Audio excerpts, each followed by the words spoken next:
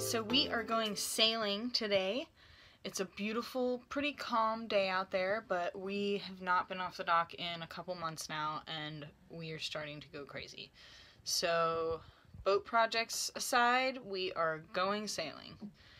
And Jack is working for a couple hours while I am cleaning up around the boat, trying to get a couple last dishes done, put away some soup I've got that I made yesterday, and get the boat put back together so that we can go sailing. Jack is coming back from the city, and I am knocking off a couple of the little checklist items we've got to double check before we head on out. So I am checking the fluids on the engine, the oil, the coolant, and the transmission fluid. I think the transmission fluid is a little low, so we'll have Jack double check that. Now I am cleaning out our seawater strainer, which has gotten pretty grimy. I'm going to show you guys what it looks like here in a second. And one important thing to remember is to close the seacock before you open up your seawater strainer, because if not, you're going to sink your boat.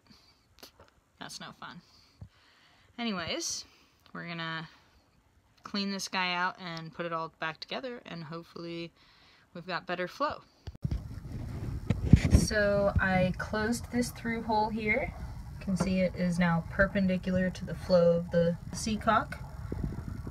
And that water, seawater, is coming in and going through this strainer piece here, which I have this basket guy in my hand. He fits in there like so and strains any algae or anything gross that could be sucked up from outside. Plastic bags, gross stuff. Look how grimy that thing is. That is nasty. So yeah, we've definitely got some cleaning to do.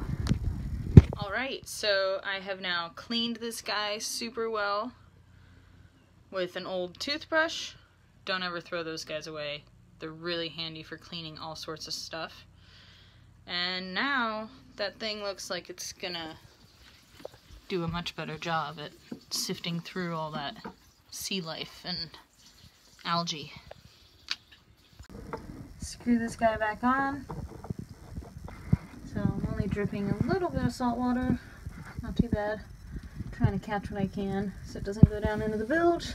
And this guy only wants to be hand tight. You can see right here it says hand tight only.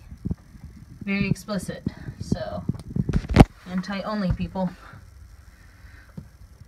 But you obviously want it to be nice and snug, so you don't have any leakage on your next adventure. Don't forget to open up your seawater seacock after you have put everything back together. If not, you're gonna go start up your engine and you're not gonna have any water coming out and you're gonna overheat your engine. So here we go. We're gonna open this guy back up. And there should be full flow.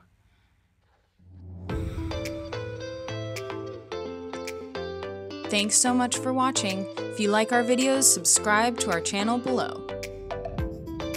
If you like our videos and want to see more of them, consider joining our Patreon crew today.